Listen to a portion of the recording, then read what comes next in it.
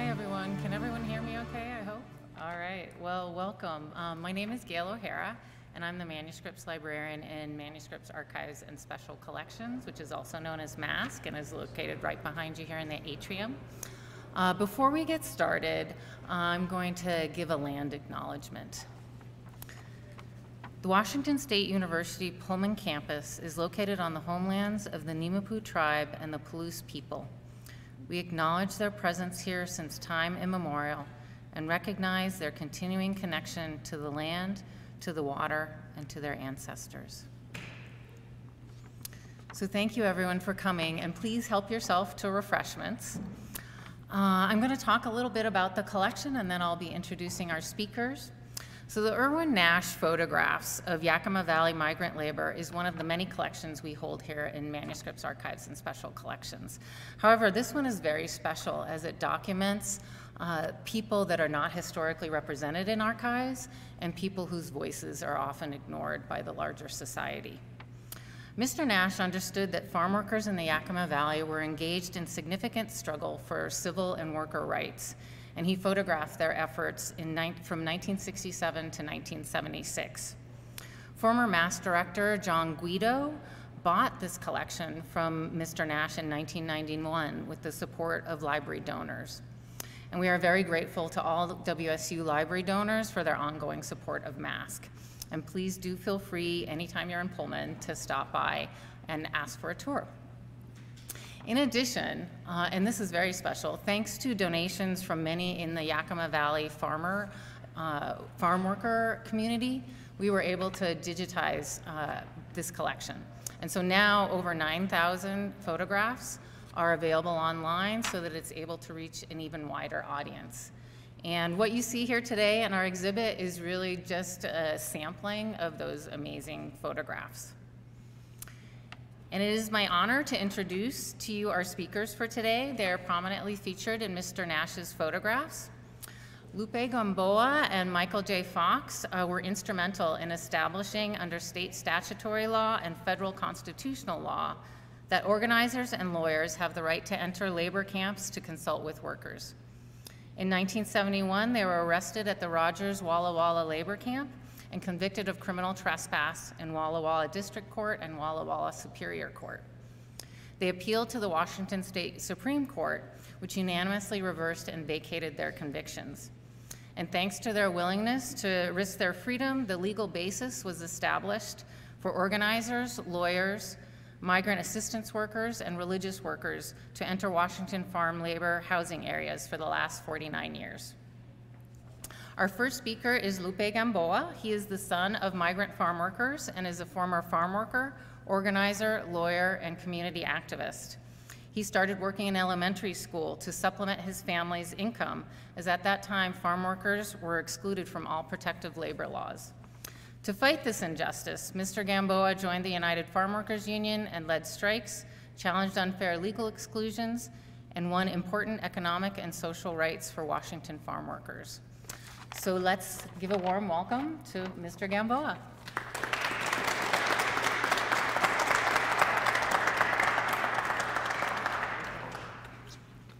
Thank you very much. It's a pleasure to be here. And I also want to acknowledge, I take them off, I can't see the PowerPoint. If I put them on, I can't see you. So anyway, I really am thankful to Irwin Nash, for taking all these photos. I actually remember him taking photos of us when we were trying to organize back in the early 1970s, because without his camera, all that history would have been wiped away. So his diligence in recording it and taking the photographs, has begun to unearth the buried history of farm workers in the Yakima Valley. It seems like people are trying to forget, try to sweep it under the rug. So, and I also want to thank Lippy and the whole digitization center, for the time that they took and effort, to bring these negatives to life. It's really quite amazing. Let me. People often ask, why did you get involved in the farm workers movement? And I tell them I really had no choice. I was born a farm worker. Let me show you. This is a photo that I found of my, when I was a farm worker. I'm the one at the corner, you probably can't see it, the little boy. And then next to me is my pet dog, Tuffy. And then my father, Arcadio Gamboa. So we started, let me tell you first about my father and mother. My father, both of them were raised in Mexico.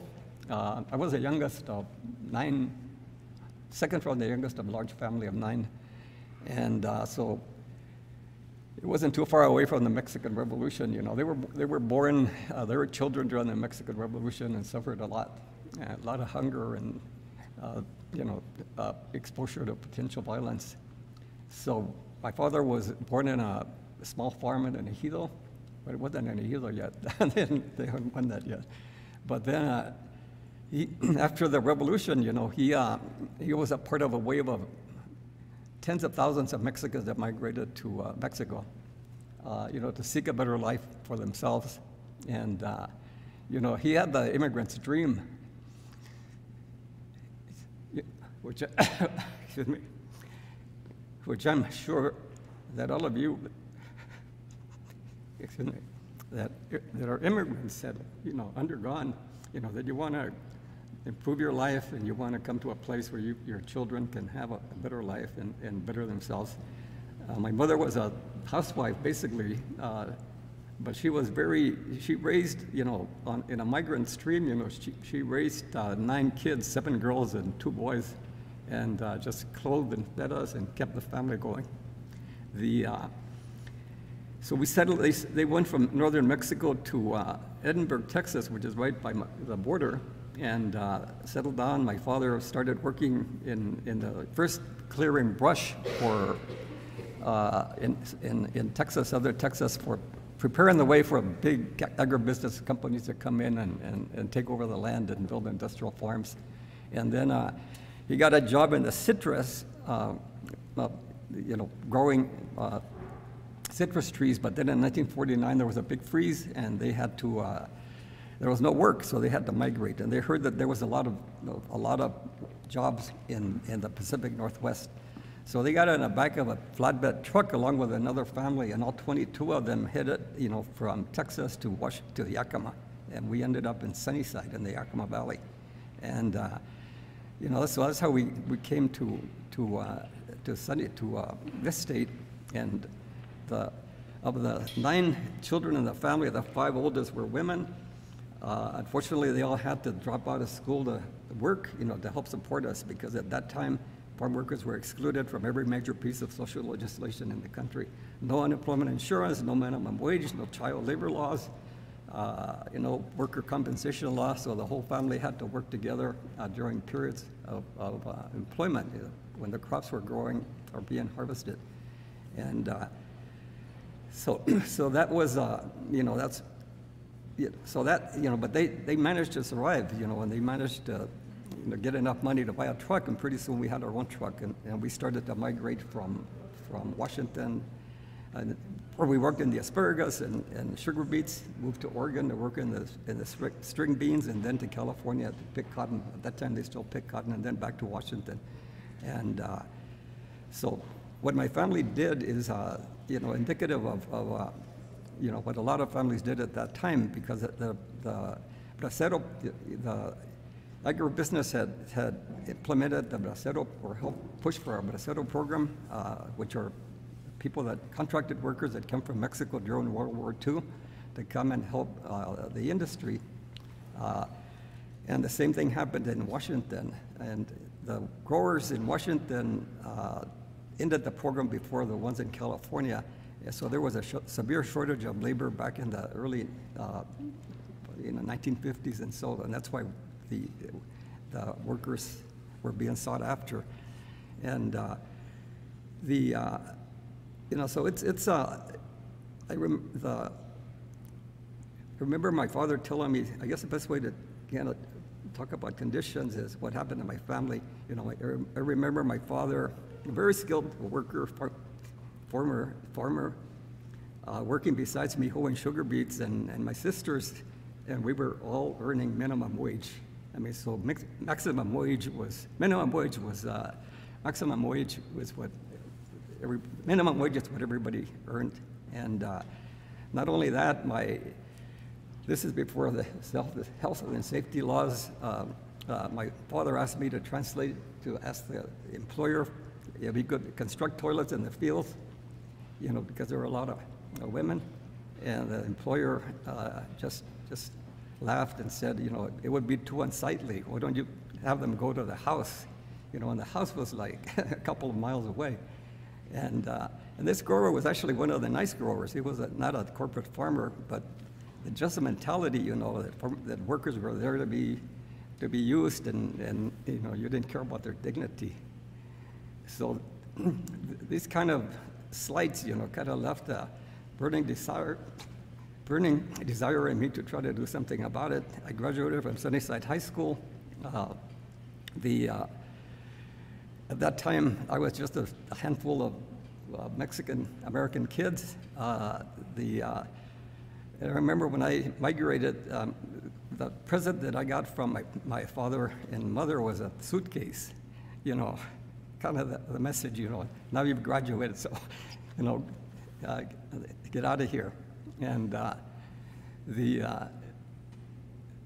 you know, but interestingly enough, neither my father or mother had a day of school in Mexico because, you know, it just didn't, you know, they were very poor, but they always stressed education, you know, that you have to, if you want to become something, if you want to become a doctor or a lawyer, you have to go to school.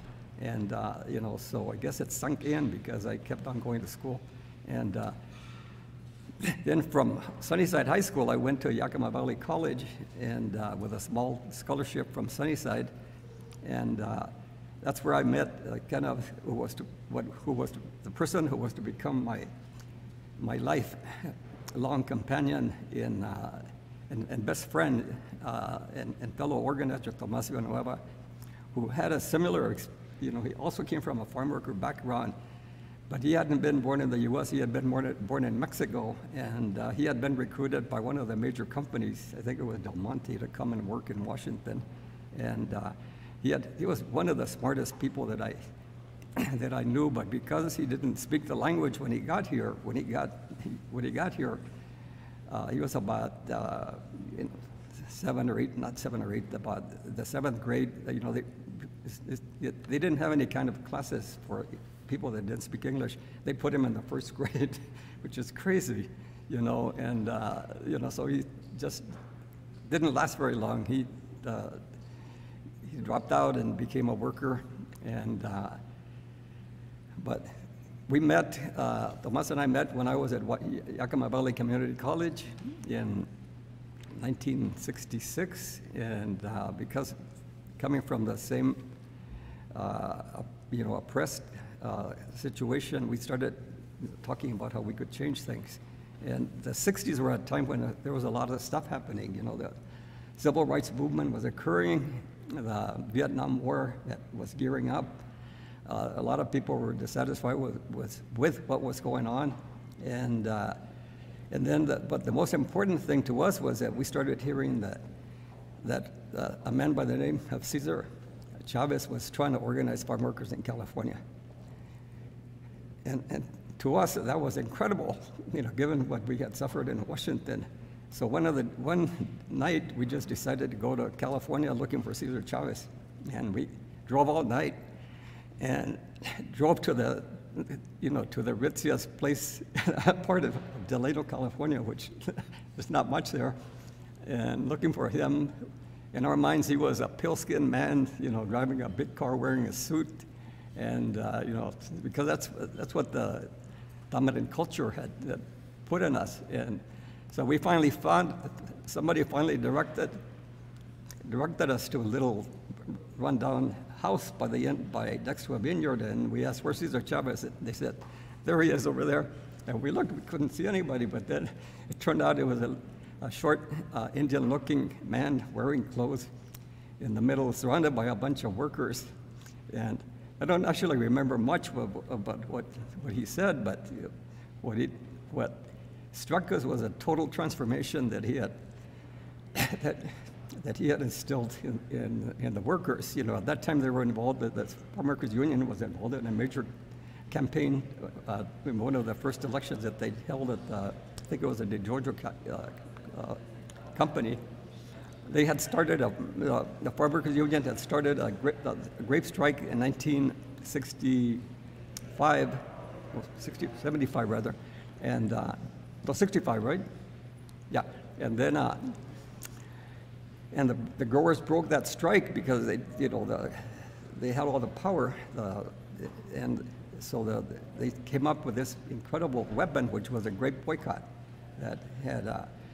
It hadn't really been tried that much, but it was extremely effective because even though the growers could pick the grapes, they couldn't sell them. And they started to mount up in warehouses, and they incurred losses. And then finally the growers had to sit down, the grape growers had to sit down and negotiate with them. And in 1970, incredibly enough, the Farm Workers Union, with no money and no political, no official political power, brought most of the grape industry under contract. And when that happened, the news spread throughout the farm worker community about what had happened, because the grape contracts increased wages on a yearly basis, established seniority, grievance procedure, set up a medical plan, a burial plan, completely different from what farm workers had experienced. And the word reached Washington State also. We had already, established contact with Delano, with Cesar Chavez when we went down, and but what caused the people in the valley, the workers in the valley, to start organizing was when a couple of university students, Roberto and Carlos Trevino, returned to their home in Granger, and they met one of their friends, a couple of their friends who were telling them that they were going to quit because the grower never increased wages, and they had asked for a raise, and I believe it was Carlos that said, "Don't quit, organize like Cesar Chavez did." And so they went and asked the grower for a raise, and the grower fired them, and then the Treviños and especially including their mother, Matilde Trevino, organized a community, went out and set up a picket line. And in the Granger Yakima Chief Ranch, and that's how the strike, the first hops strike started. There hadn't been a strike in Yakima County since 1930s, when the Wobblies organized in the apple industry, and that strike had been brutally crushed, and the growers had been deputized, and the growers had arrested the leaders and put them on a stockade and ran them out of town. So we were young and foolish, and we didn't know what potential trouble we could get ourselves into. But because we caught the growers by surprise, we picketed that particular ranch, the Yakima Chief Ranch in Granger, and then the workers said, "Well, it's not having an effect. Why don't we go to the major headquarters in Mampton, which is about 20 miles away?" And they took us there in the morning, and we stopped we started picketing, and all the workers walked out on strike. And from there, other companies came, workers from other companies came and asked for help. And the hop workers strike in 1970 spread to about 13 to 15 other ranches. And I joined right after I heard about the strike, and went over and I was just waiting for this, and became one of the people that really participated in helping explain to workers the legal rights. And then I called Legal Services, and they sent me my lawyer, who's here to my left, Michael Fox, and we were the legal team. And so because the growers had been caught by surprise, and because hops has to be picked at a right, or it's harvested at a right time, otherwise they lose their potency.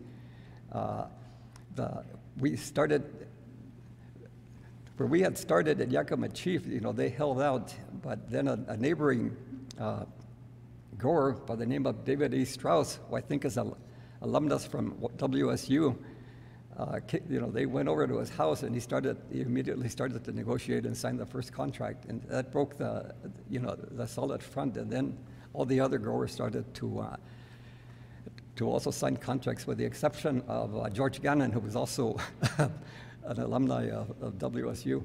And in the contracts, we called for an increase in wages because wages had never gone up. They had been the same level for many years, and women were paid men were paid $1.50 an hour, and women were paid $1.25 an hour for doing exactly the same labor. So one of the demands that we put in was that women and men be paid exactly the same, and that wages go up to $2 an hour. And we put it in writing, and at the Yakima Chief contract, we also put in a demand that the workers be given a free and fair election, which, incredibly enough, the company was under such pressure that they agreed to that. And sure enough, several weeks later, we held the election. Oh, I forgot about my PowerPoint, which I'll show you.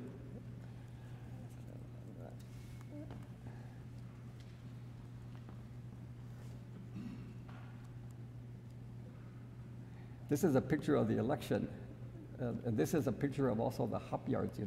The hops grow on trellises up to the top, and they have to be cut by machinery, then they're taken to a hopper and picked. The pods are picked. It's actually a very recognized industry. And this is the first election held in Yakima County ever in the state, I think. And happened in September 18th and I believe 21st, 1970. And to establish credibility, we set up a committee made up of two local clergy, a very prominent Catholic priest from Yakima, Father John Hinihan, an Episcopalian minister from Sunnyside. Sorry, I forget his name, but he's the one with the papers, and a big grower by the name of is it Melvin Newhouse? I think it's Melvin Newhouse. And when they counted the ballots, it was no contest. The workers won 103 for the union, and 103 or 105 for the union, and maybe or 105 and 3 no. And everybody thought, a bright day was coming ahead, because the workers had finally gotten their choice, their chance to vote. The local Sunnyside paper, I ran up on an old company, copied, call this a new day, for labor organizing. It was going to change the relations between workers and growers, but that was not to be. What happened was that and just before I get there, we also had another. After the strike started to spread, we had incidents of, which could have gotten very violent. One at the Garza V. Padnote Ranch that Mike is going to talk about, so I'll just mention, but we showed up and we were met by growers with shotguns aimed at us, and I myself showed up at another farm, and the hopper, the Japera was right next to the road, so I got out to talk to the workers, and the son of a grower came after me with a bat, baseball bat. But luckily enough, the growers intervened between us and the grower, so I wasn't beat up. So, but after the election, the predictions from the local paper turned out to be not what happened. The growers now had time to organize. They got together and mounted a two-pronged campaign. One was to intimidate workers in the fields and to pass legislation in Olympia, where they have tremendous power to stop the unionization of farm workers. And Mike again is going to talk about that. So we held the election. And the the intimidation campaign by the employer consisted of blacklisting workers, putting them on a list of not to be hired, and forming a phony company union whose head, incredibly enough, was the supervisor for Yakima Chief Ranch and all the other foremen, and try to get the workers to sign yellow dog contracts promising that they wouldn't join a union if they give them a job. And this really created a climate of fear in the valley. And we thought we were hotshot organizers because we'd call meetings and a lot of people would come after that intimidation campaign. We'd call meeting and nobody would come. And so I think it was at that time that the Farm Workers Union decided we needed some training, that we had never gotten. And they summoned us to the headquarters, and Mike and I went, and the Treviños and other people, and we had 2 days of training by the Fred Ross Sr., the guy that trained Cesar Chavez how to organize. And the model that the Farm Workers Union used at that time was, it still does, was the house meeting campaign, where in order not to alert the employer as to what's going on, you identify the leaders, you do a personal visit to their house, and then you ask them, tell them about the union and the possible benefits, ask how things are going, and get them enthused and have them agree to have a house meeting at their house, and then they invite their relations and friends, and then you have a meeting for an hour or so in the privacy of their home. And the main idea behind the meeting is to get other people to have house meetings. So you're basically using the existing networks of the farm worker community to help you organize a farm worker community. And those proved to be very, very effective. We were getting power, but then the campaign started at a national level in California. The growers in Salinas invited the Teamsters in, and the whole union was threatened. So I went on the boycott, lettuce boycott in New York and later in Toronto, and Michael also helped with the union then. And then after that, I left the union for a while. I went back to school. I had started law school before, and I went back to law school and graduated, and with the idea of coming back and helping the community. And when I returned back in 1986 to the Valley, I found out that conditions, instead of getting better, had gotten worse. There was an excess supply of workers. The growers now had computers, so they could set them up to make it seem that everybody was earning minimum wage, when in fact they weren't. They would just adjust the wages to the piece rate. And by then I was a lawyer, so I handled a lot of those cases.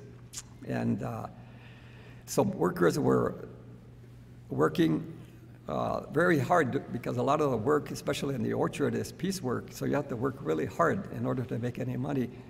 So they were working twice as hard and not even making minimum wages. And but then IRCA, the Immigration Reform and Control Act of 1986, was passed, and so it gave workers hope. Then started, a lot of strikes started to occur again in the apple industry this time, into the asparagus industry. But again, because of the lack of protections, that none of the organizing efforts produced any fruitful results, with the exception of one, which is the campaign against Chateau Ste. Michelle that started in 1987. Chateau Ste. Michelle was the biggest winery and grape grower by this time in Washington State, and the campaign started. The dispute started over wages. Workers were pruning, using a pruning machine, tethered to a pruning machine. They had been paid by the hour. Then the company on their own decided to change it to piece rate, and they were working twice as hard on the piece rate, but not making minimum wage, or at least not making what they were making before. So they walked out on a strike. They were fired. They came to us at that time. I was working with legal services, and we said, well, this seems like a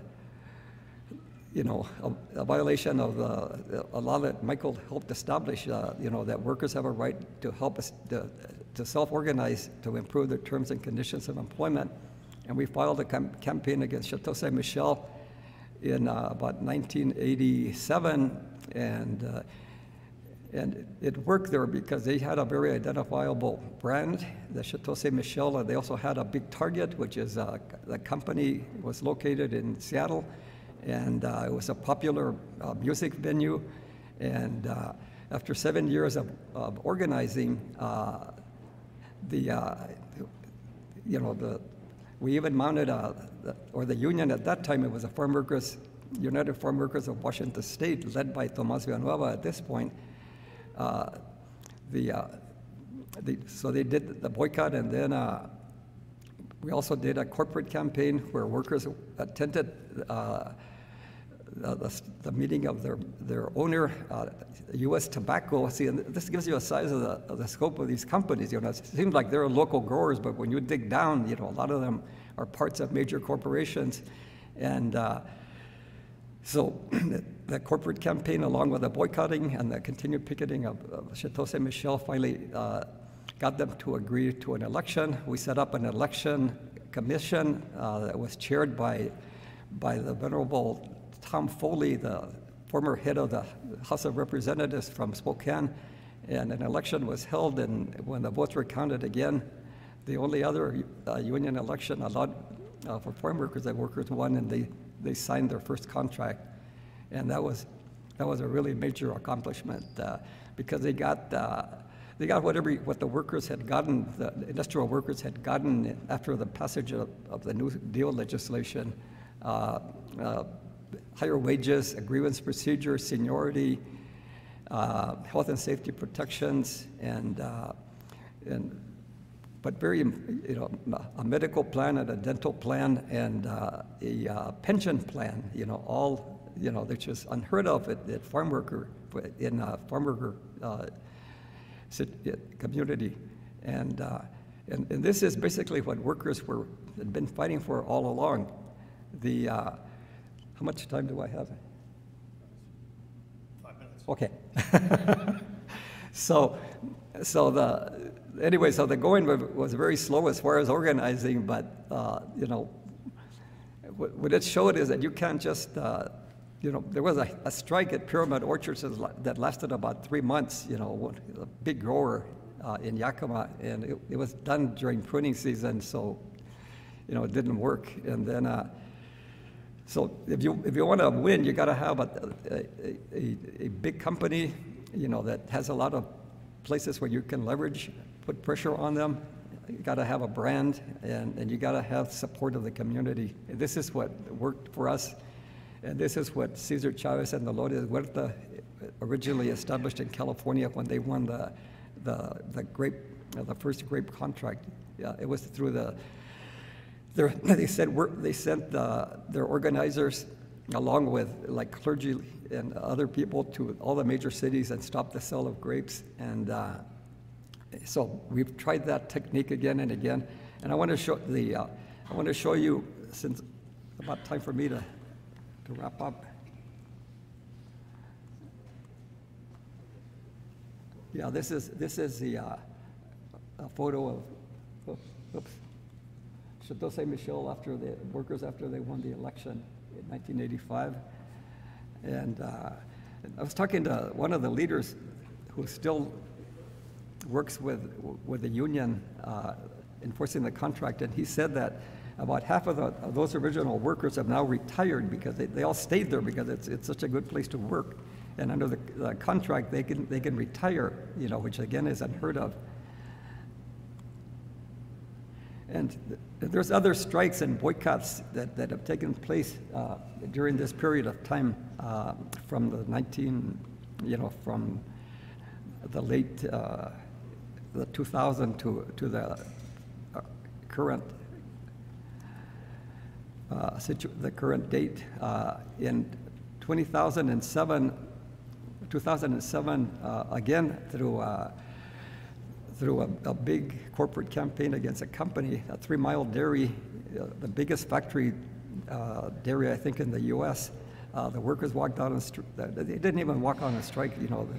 There was a campaign started against a company, and the workers signed there was an election of the workers won, and they also won a collective bargaining agreements.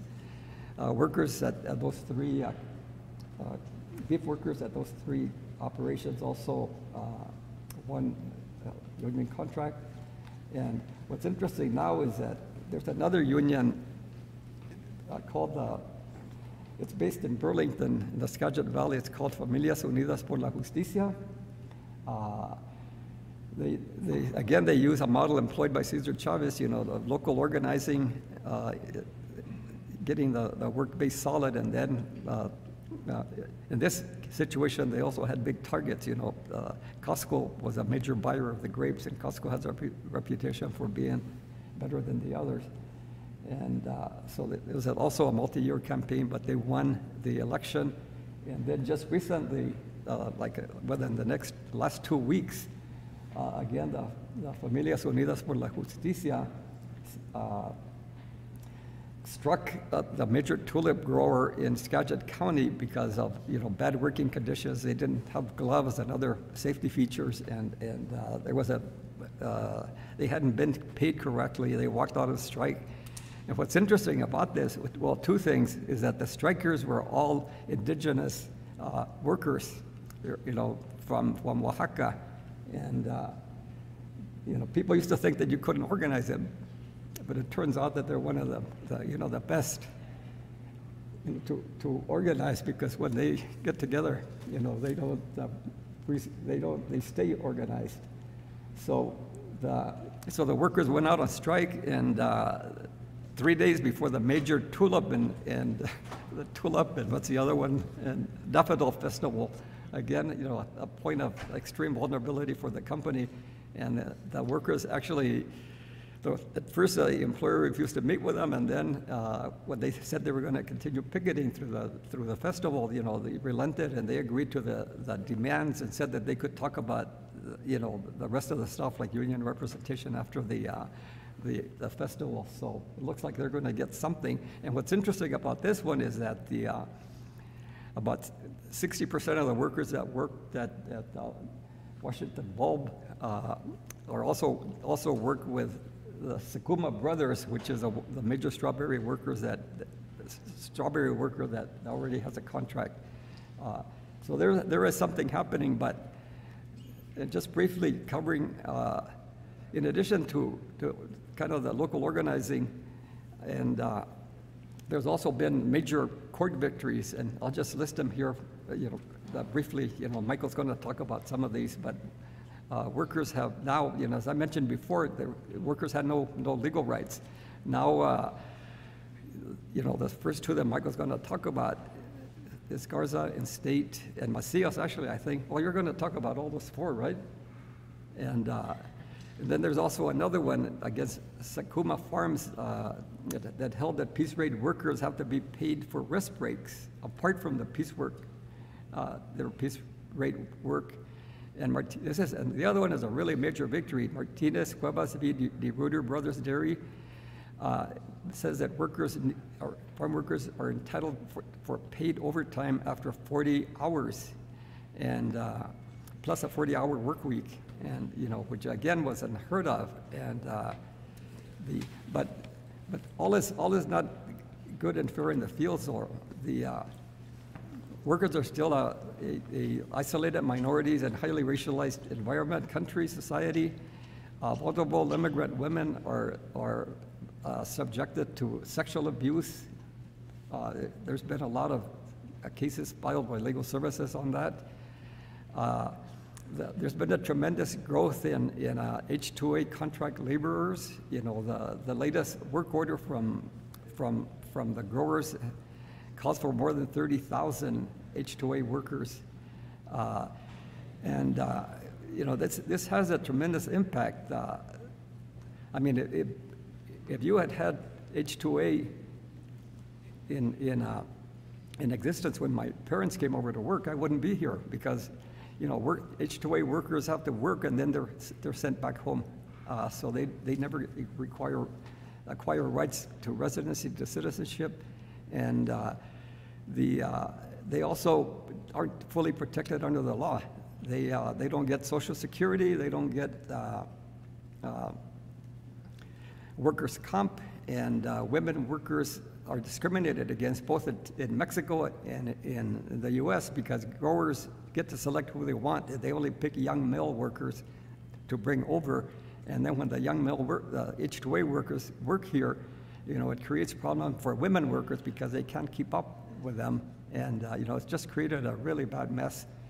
But it keeps, you know, what they really should be doing is doing another amnesty program. If they need the workers, they should legalize them and allow them to have the full rights of citizenship. There's still a lack of collective bargaining for farm workers. You know, like you can organize, but you have to use just pure political power, economic power to get them to agree to anything. And because of this, there's a great inequity in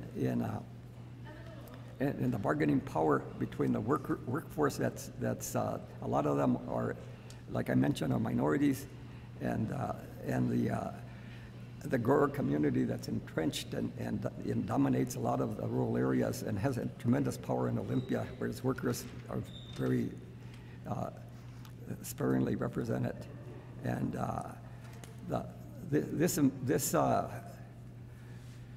kind of the bad situation of workers and was really demonstrated during the COVID pandemic, you know, where farm workers were about 2 or 3 times more likely to get sick and die from COVID than regular workers because, you know, lack of health care, you know, they were deemed essential workers and had to work under very unsafe conditions.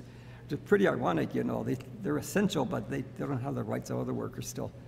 And so what I want to end up saying is that it's time for people, especially for youth that are here, you know, it's time for people to roll up their sleeves and make good trouble, like John Lewis used to say, good trouble like we did in the hop harvest and how we went and organized at Olympia. Get training, any training opportunities on organizing that you have, because it's all basically boils down to power. Who has the power, you know, to win in an economic struggle?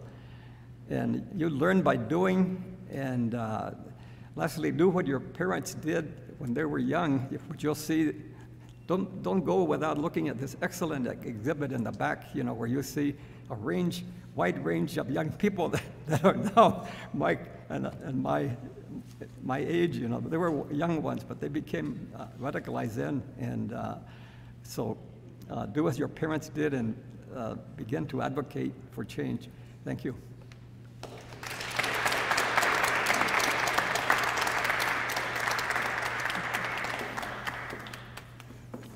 Thank you. Our next speaker is Michael J. Fox. He's a retired civil rights activist, labor lawyer, and judge. He represented Yakima Valley farm workers from 1970 until 1988, when he became a judge with the King County Superior Court. As a judge, Mr. Fox carried on his fight for equity and social justice by highlighting the unequal sentences passed on juveniles of color. And let's welcome Michael Fox. Thank you.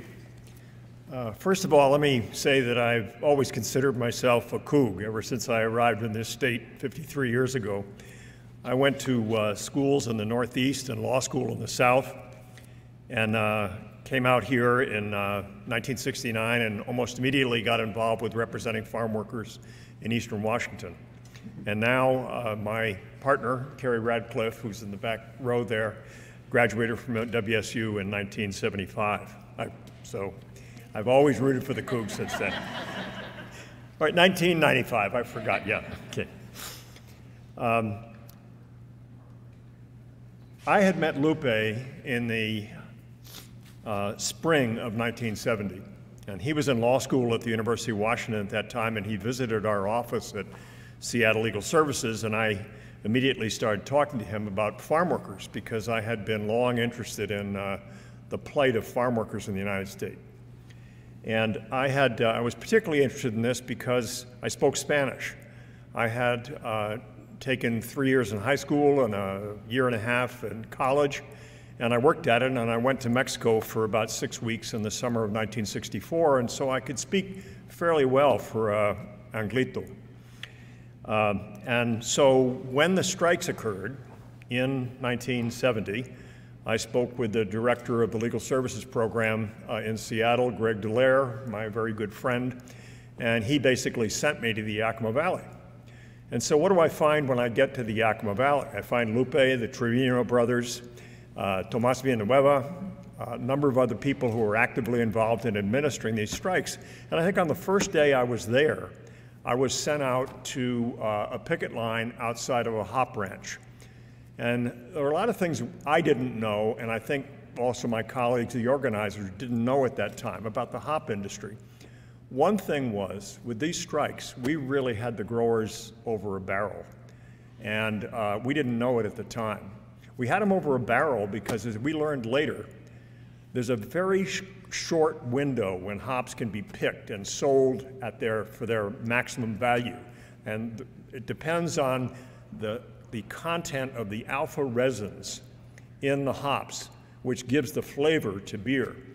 And so if they're not picked, these different varieties, within about a 2 or 3 day period, it loses value, because when the hops are taken to market, that the alpha resins are measured, and that's what the compensation is based on. We didn't know any of that, but we knew that the growers were very angry, and they were very angry of these strikes because of the pressure it was putting under them, and we did know about their anger. So I get out to this picket line, and this is my first experience doing this. I'm 26 years old, and there are a bunch of farm workers with picket signs, organizers out there, and then all of a sudden I notice a Yakima County deputy sheriff. And he was a rather tall man, and I had known about what the sheriff's departments in California had done to the UFW, and there had been a lot of really untoward acts and beatings and arrests and everything else. And he's coming over towards me, and I'm thinking, oh, Jesus, you know, this is the end of my career in this particular role. So he comes up to me and says, "You a lawyer?" And I said, "Well, yes, sir, I am." He says, "You represent these guys?" "Well, yeah." "Well, look, what can we do to get these guys back to work?" I mean, and this really shocked me because I thought he was going to just threaten us. And I had this stereotype in mind about law enforcement, and this guy broke it. He said, "You know, I really should be out running up and down the highway here, finding drunk drivers and people who are speeding and stuff like that. So what can I do to help these people get back to work?" So he basically said, "I'll be the go-between between you and the grower." So I said, "Well, you know, what we want to do is we want to end this bonus system, which the workers hated, and we want some higher wages." And he said, "Well, how much?" I said, "Well, you know, maybe 50 cents an hour, something like that, you know, so that it goes up to close to $2. And he said, "Well, let me go talk to him." So the sheriff goes, and he's acting as a mediator between the workers and the grower. And I had a yellow pad like this, and I had my car there, and I write out on the hood of the car a very simple contract in handwriting. And the sheriff takes it over and shows it to the grower, and then the grower comes over and talks to me, and we sign a contract on the hood of my car, and the workers go back to work. And it was an incredible experience for someone who'd had no experience doing this. Now, during this period of time, the workers were meeting, and they had gone out on strike at about 15 ranches, hop ranches, and they were meeting almost every night in a movie theater in Granger, Washington, which is population about 3,000, a very old and small movie theater. And it came and it was voted on one night, this is early in the strikes, that they wanted to affiliate with the UFW. And so they asked me, "What can you do to put us in touch with them?" And Lupe had contact with the UFW prior to that. I had had none, but I found out that the general counsel of the head lawyer for the UFW was a guy named Jerry Cohen. And so I managed to find Jerry Cohen in Salinas, California. I explained to him what was going on, and he said, "Well, hold on, and I'm going to call you back in 10 minutes. So apparently during that period of time, he talks to Caesar, and Jerry calls me back, and he says, "Stay right there. Caesar's going to call you." And I immediately said to the organizers, this isn't a role for me. I shouldn't be talking to Cesar Chavez, you know. But the workers said, no, we want you to talk to this guy and explain what's going on. And I did. And I explained what was going on to Mr. Chavez, and you know, he said, well, if they want us to get involved, we'll get involved. And then he said, put me in touch with one of the workers who's actually out on strike. So they had a conversation in Spanish for about 15 minutes, and it was, everybody in the room was elated. This worker went out and explained what he'd done. They'd talked with Cesar Chavez, and it really lifted everybody's mood. Now, one of the things that Lupe mentioned is that under the, during all of the New Deal legislation that came down in the 1930s, one of the key acts was the National Labor Relations Act, which guaranteed a federally guaranteed right to organize, free of employer intimidation. But when that law passed, the agricultural lobby was very, very strong, and particularly in the southern states, where they were all Democrats at that time, but they were from the southern states in the 1930s, so you can guess what their racial attitudes were. And who were the farm workers in the southern states in the 1930s? Black folk. So basically the Southern Democrats said, we will go along with this National Labor Relations Act and allow workers to organize and not be harassed by employers, but you got to exclude farm workers. And that's what happened. So there was never a federally guaranteed right to organize for farm workers. And Lupe had told me about this 1965 Washington State Supreme Court case called Kristad versus Lau. It involved a small Seattle area laundry. And those workers weren't covered under the NLRA either because they were below the floor of the number of employees you had to have in a business to gain that right. I think the floor was then 15. So the Supreme Court of Washington State said, you know, there's another statute in the state that gives all workers in the Washington State the right to organize. And that decision came down 5 years before these strikes occurred. So what happened next? Well, I mean, sometimes terrible things happen, but they can have a good effect on the development of the law.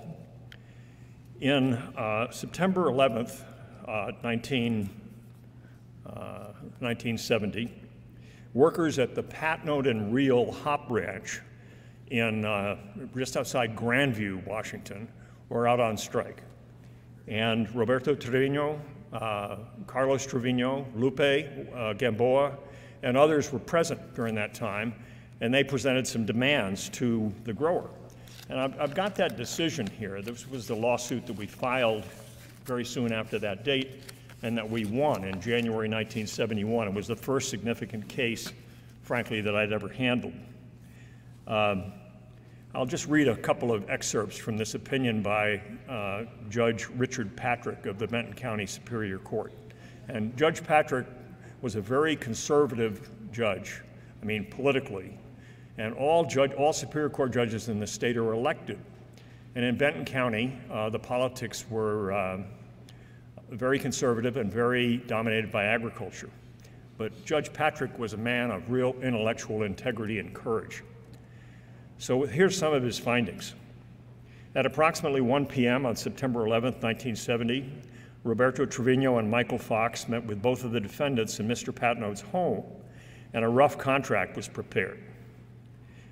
On September 12th, Roberto Trevino and Fox returned to the Patnode ranch at about noon.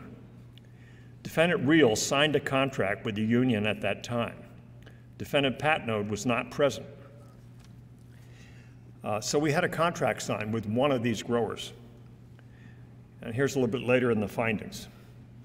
After Patnode escorted the union representatives to the road on September 16th, 1970, he went to his house, obtained a rifle from the utility room, carried it across the yard in front of the hop processing plant, and laid it down on the left front fender of a boom truck located 275 feet from the public road.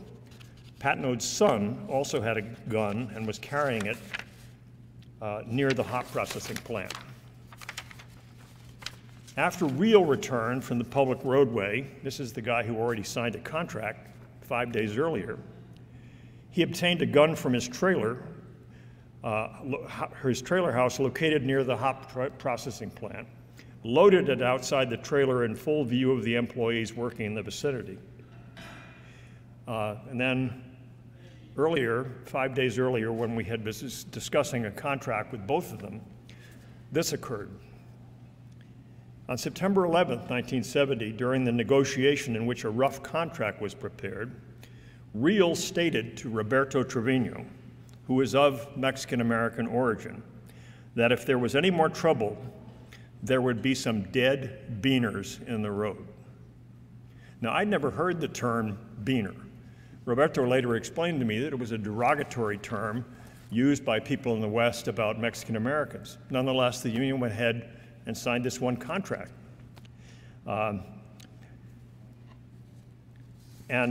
He also told Roberto when he called the next day, this is Patnode, at that time, as part of this telephone call, Patnode did threaten Roberto Trevino if he showed his face back on the Patnode property.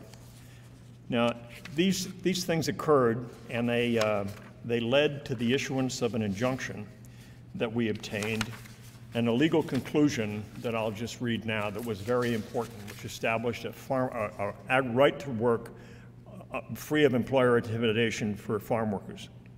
Farm workers enjoy the same rights under state law as do all other workers in the state of Washington. RCW section such and such guarantees that farm workers have full freedom of association, self-organization, and designation of representatives of their own choosing to negotiate the terms and conditions of their employment.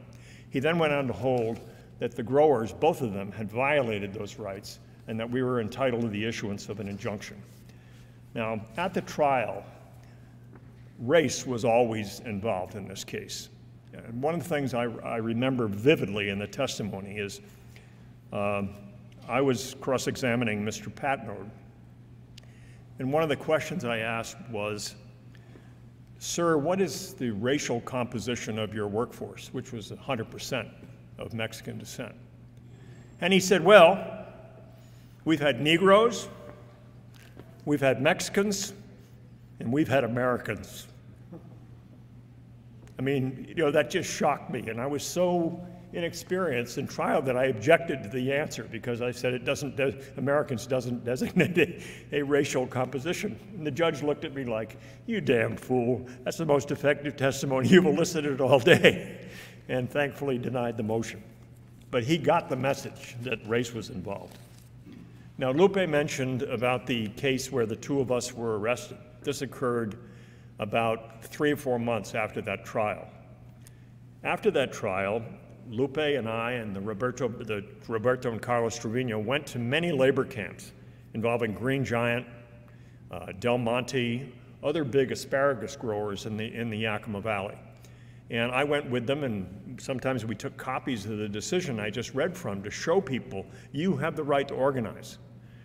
And after that, I mean, I think this was probably the 15th or so labor camp I'd been in with union organizers. In June of 1970, Lupe had been to the Rogers Walla Walla camp, and he asked me to go with him because there was a guy there named Alfonso Romo, who testified in the subsequent trial, who wanted legal assistance for these 220 workers who had been brought up in school buses from Eagle Pass, Texas, to work for the Rogers Walla Walla Corporation picking asparagus.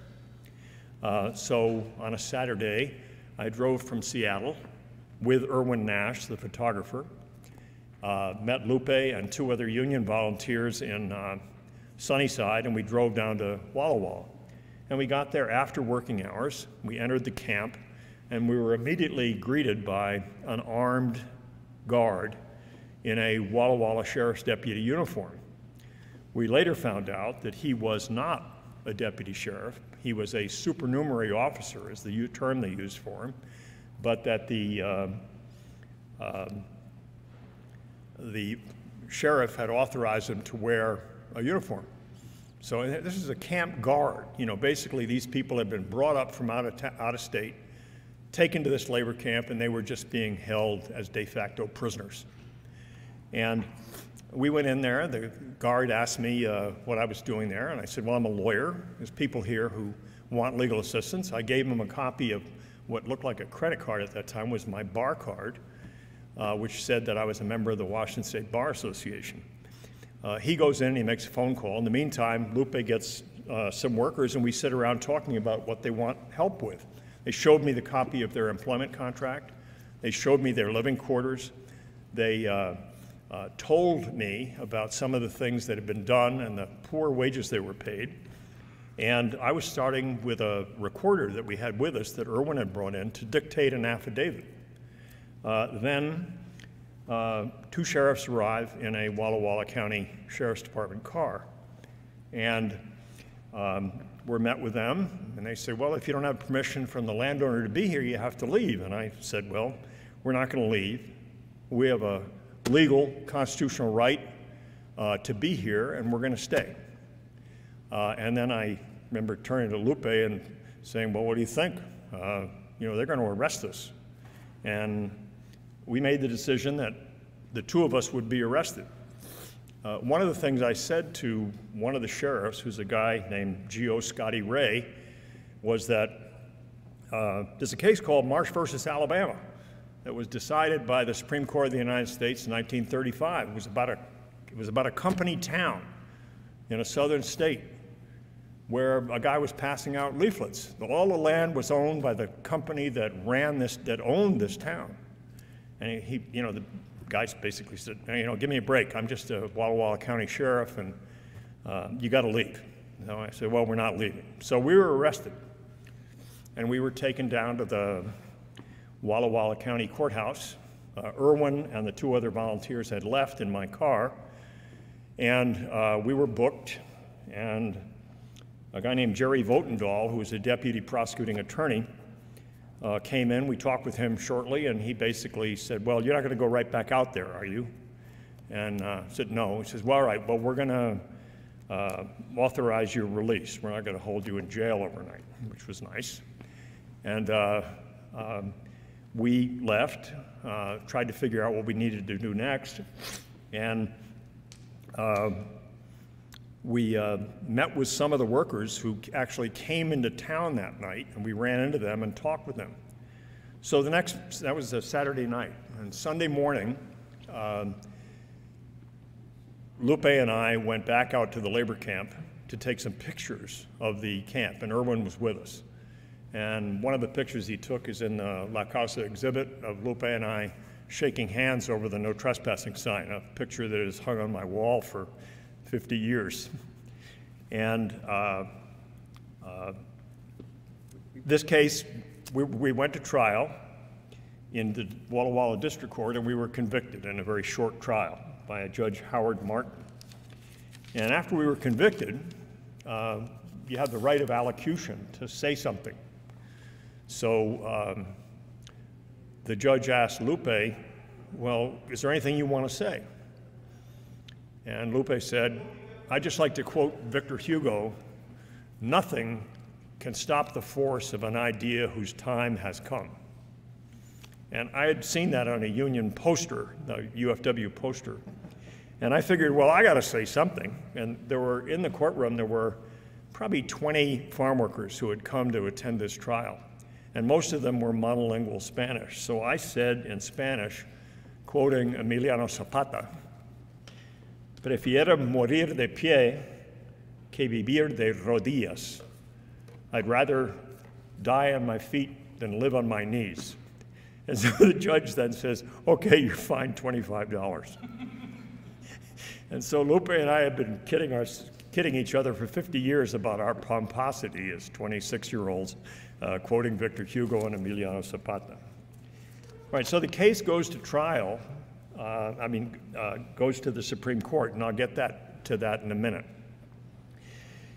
After we had had this sort of out-front success, there was a legislative session in 1972 where the growers somehow got together with the labor lobby, the Washington State Labor Council, and put together a bill that was to cover people who weren't covered by the National Labor Relations Act, small employers and agricultural workers.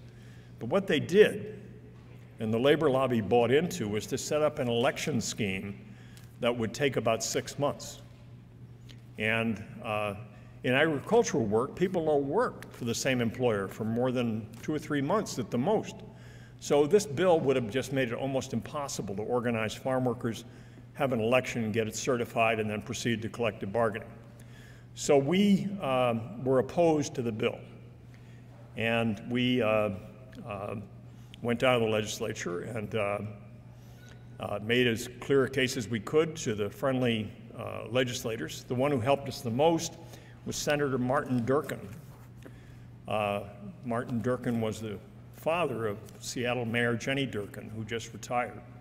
And he was really good for us, and he didn't give a damn about offending the labor lobby. He said, this is right, you know, we just can't do this. So, but it looked like it looked really bad for us. So I think Roberto Trevino called Cesar, and Cesar said, well, I'm sending Dolores Huerta up. And Dolores was the second in command of the union. President Obama awarded her the Presidential Medal of Freedom. She's now in her 90s, but she's still pretty vital. And she came up to help us in this lobbying effort. And the one thing I remember vividly is one of our real enemies was a senator named Bob Grieve, who was from West Seattle, and he was just totally in the pocket of the Labor Council. And he was going to just sell us out. So Dolores, who's about 5 feet tall, goes up to Grieve, and I'm standing right next to him, and she says, Senator Grieve, my name is Dolores, and in Spanish that means sadness and pain. And if you don't turn this around, you're going to experience mucho sadness and mucho pain. And he just looked shocked. He wasn't used to being talked to like this. So he says something demeaning to her, and he walks off. Well, Dolores calls Cesar. Cesar calls Teddy Kennedy, and Teddy Kennedy calls his close friend Scoop Jackson, the very powerful senator from the state of Washington. And Scoop Jackson calls Bob Grieve and says, in effect, what the hell are you doing trying to deny farm workers the right to have a union? So Grieve collapses. And he sees us the next day, and he says to Dolores and to me and to, I think, Roberto, who was there, I don't know what you did, but don't ever ask me for anything ever again, which was not much of a loss because he hadn't done anything for us. So after that, we go to trial in the fall of 72, I think, no, maybe the winter of 71, this is before the legislative session, on a retrial in Walla Walla County Superior Court on the State versus Fox and Gamboa case. We also had the assistance of Mario Obledo, who was at that time the general counsel of the Mexican-American Legal Defense Fund, and an extraordinarily persuasive and charismatic speaker. And my lawyer was my very good friend Charles Ellert, who was very scholarly and had done a lot of good work and had written brilliant briefs. And the two of them were very effective counterpoint, with Obledo using very emotional arguments and questions, and Ellert really being very technical and unemotional. But we were convicted again. So this time when we were asked if we wanted to say anything, both of us shut up. And the case went on its way to the state Supreme Court. Now, I can remember the day of this argument vividly. This was I think in October of 1972, after the legislative session I had just mentioned. So I remember seeing the prosecutor, who was a fellow named Jerry Votendahl from Walla Walla, who was a deputy prosecuting attorney. And I said something to the effect like, well, Jerry, we're playing in our ballpark today. And he just kind of, said something sarcastic. And And then Carlos came in the courtroom, and we're at the State Supreme Court hearing room. It's a big ornate room with ceilings about as high as this, very formal place. And usually no spectators would come to these Supreme Court arguments. I mean, the only people would be lawyers who were interested in hearing other lawyers talk. Well, all of a sudden, 80 farm workers walked into the Supreme Court courtroom. They had been brought over by the UFW organizers. They all sat down with their very clean, neat, pressed clothes. And despite the fact that very few of them spoke any English, they stayed there and they sat very respectfully during the argument. And after we had finished our arguments, which, because we were the appellants, we went first, then Jerry Votendahl got up to argue. And he started giving his argument. Justice Hugh Rossellini on the State Supreme Court interrupted him after about 3 sentences and asked him this question: Mr. Votendahl, where in the statutes and Constitution of the United States of America and the state of Washington does it give you authority to bring people up here from Texas and hold them prisoner? And I leaned over to Charlie Ellert, my lawyer, and I said, well, I think we got 1 vote. And the decision did come down in June of 1973. I was, by that point, working directly for the UFW in Washington, D.C. as the so-called National Counsel. And I got the word that the decisions had been reversed, and later got the opinion. It's a very simple, fairly short opinion, and it did establish unanimously that lawyers and union organizers had a right to go into labor camps and speak with people there and assist them. And as Bonnie mentioned, it did result in religious workers being able to go into labor camps, other people, even I forget the name of it now, but there's a cosmetic, said the Avon ladies could go in after work and talk to people. All right, now, I want to talk just briefly about one other case. In about 1977, we filed a case against the Border Patrol on behalf of residents of labor camps in Washington State, Oregon, and Idaho, because the Border Patrol was conducting what were called, we called them labor camp raids. And they would not have any search warrants. They'd go in and interrogate people. And I'm just going to read briefly from the decision by federal judge Robert McNichols, where he describes the normal practices that were carried out. During the years 1974 through 1979, INS Border Patrol agents and criminal investigators have regularly conducted surprise searches or raids in these farmer labor camp areas. The evidence reflects that through the years, these activities generally followed a standard pattern. 1, the searches were conducted primarily during hours of darkness or daybreak, when workers would normally be found in their living quarters. 2, most, if not all, of the officers were uniformed, wore badges, and carried pistols, handcuffs, and flashlights. 3, the officers approached the housing areas in government-marked vehicles, including van-type vehicles suitable for detention of those arrested. If possible, the officers sealed off roads or paths leading out of the housing areas. Officers were also stationed at the rear of the housing units to prevent departure of the occupants. 5, officers then proceeded from door to door within the camp, knocking on doors and interrogating residents concerning their citizenship status and the status of other persons within the particular residence of the camp, including children. Occupants who exited from the rear of the sides of the units were apprehended, detained, and interrogated. Those believed to be illegal aliens were arrested. 6, when residents opened doors, officers attempted to engage them in conversation in English to determine if the residents spoke English or had a noticeable accent.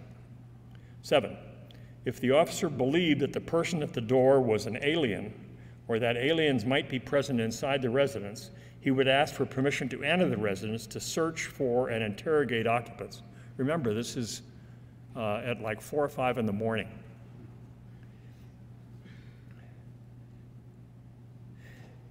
Agents of the Spokane sector had never obtained warrants for such searches, never. 9, and finally, officers routinely checked the farm labor housing areas on the basis of anonymous telephone tips concerning aliens in the housing area, information that illegal aliens had been apprehended in the camp in the past, or merely because they happened to be in proximity to the housing area. Now, one of the arguments we made in the federal court when we tried this case in 1982 was that, can you imagine what would happen if this type of search took place in an urban area as opposed to a labor camp? What people would say. But, you know, these people were cowed. They were terrified of these Border Patrol agents, and, you know, they'd just submit. And finally, one day, they went into a labor camp in the Sunnyside area, and there was a guy named Chuck LeDuc, who was a Anglo, who was living in a tent in a labor camp and doing farm work with all the other residents of the labor camp.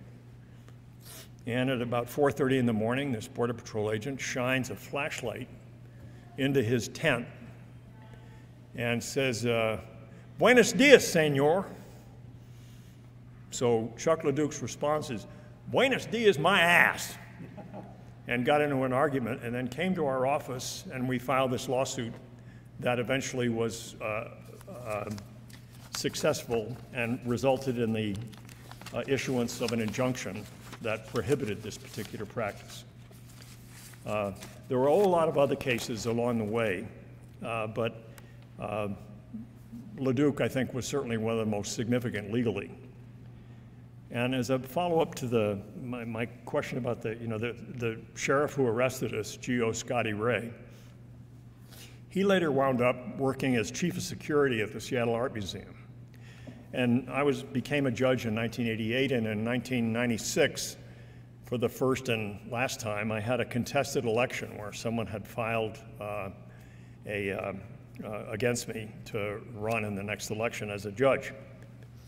And I get this phone call at the office. It said, "Is this the same Michael Fox I arrested in 1971 in Walla Walla, Washington?"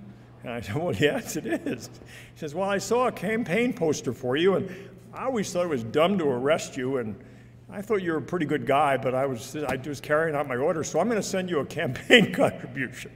And I was flabbergasted. And he contacted me, and we sort of became friends. And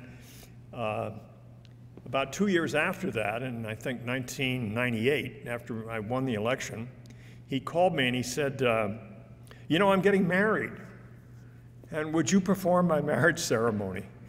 And I said, "I'd be delighted." So I went up to Whidbey Island and performed this marriage ceremony for George and his now wife Martha. And it was some of those things just I'll remember forever. But I just want to express my gratitude to WSU, to Lipi Turner Raman, to Erwin Nash, to Mike Fong and Laura Solis, who discovered these photographs and put them online and led to this development of this wonderful collection, a few samples of which you can see in the exhibit back there.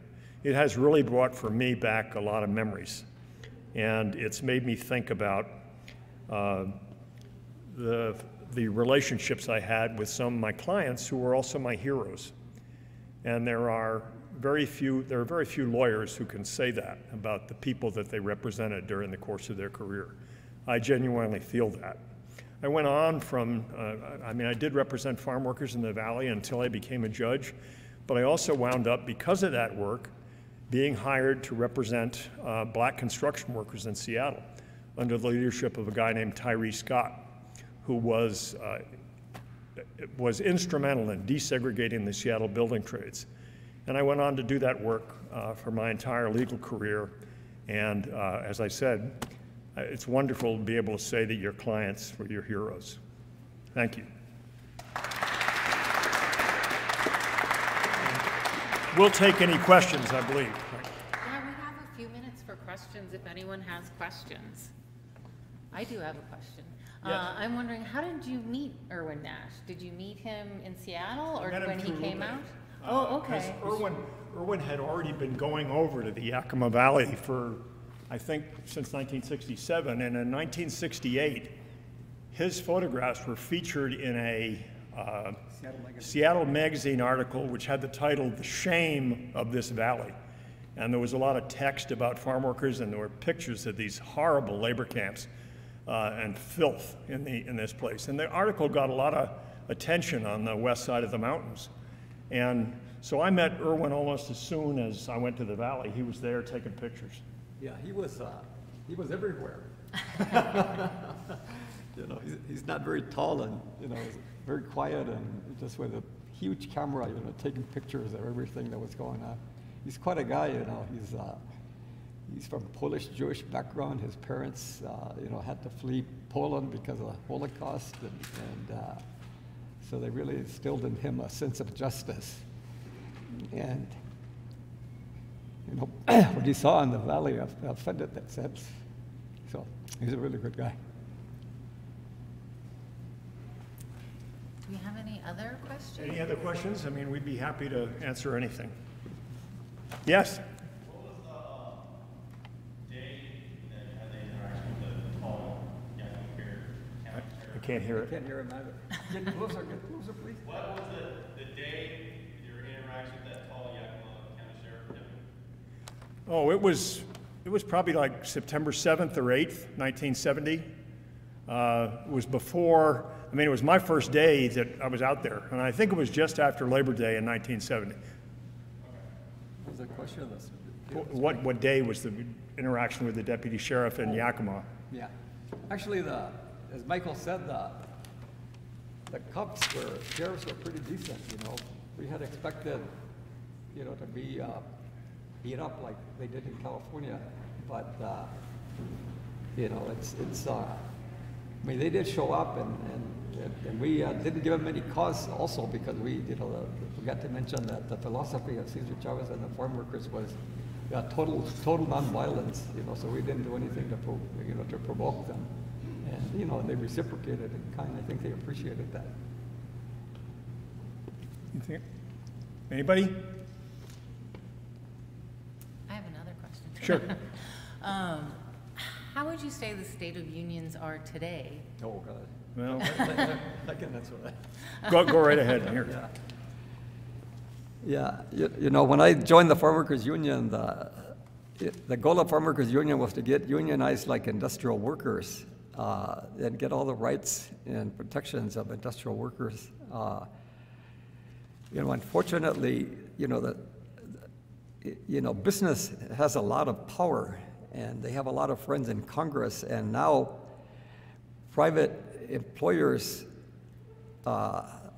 there's only like 6, at that time, you know, time Cesar was organizing, was the union density among industrial employers was about 35 to 40%. Now it's 6%, you know, so they've been going downhill. And you've seen it all, you know, Starbucks, Amazon, Walmart, they just refuse to negotiate. And the law has, you know, the law has been, the National Labor Relations Act has been turned on its head. So now they actually use it to stall unionization by filing endless claims and protests. And they made a lot of stuff that was formerly very effective, illegal. You know, for example, now they allow employers to go in and require that workers attend mandatory captive audience speeches, you know, 2 or 3 times a day, where they bring in anti-union consultants and they just harangue you know, they just talk, badmouth the union and stuff. Yet they don't allow union organizers to go in, and that's so the stacks are really turned against them. But you know, I guess I'm still hopeful. You know, I wouldn't have been an organizer and stayed at this business for long if I hadn't been. But it seems to think that maybe the tide is beginning to turn, you know, that with a visit, you know, Amazon warehouse in Staten Island just got, you know, voted for a union, and the people that did it were just the individual workers, you know. Leader was a guy that had been fired for leading a protest, you know, against unsafe COVID restrictions, and the Amazon, the Starbucks employees all over the place now are starting to get unionized. I think, you know, maybe we've hit rock bottom and you know, so that workers just can't take it anymore. So it's pretty bad. Public employees, you know, are a lot higher. They're about, you know, 30–40% unionized, and you know, because they're, you know, they tend to work for government or schools, and you know, they don't have the aggressive streak in them that just you know, goes all out to try to defeat unionization. So it's so the status is bad, but slowly improving. Even among farm workers, I mentioned the tulip workers, you know, as I said, are indigenous workers now that are starting to unionize, and yeah. Anyway, that's it. All right. Thank you so much, gentlemen. Really appreciate it. Thank you, everyone, for coming. And, oh, yes, please take refreshments. Please, help yourselves. Yeah, and we'll be here for a while.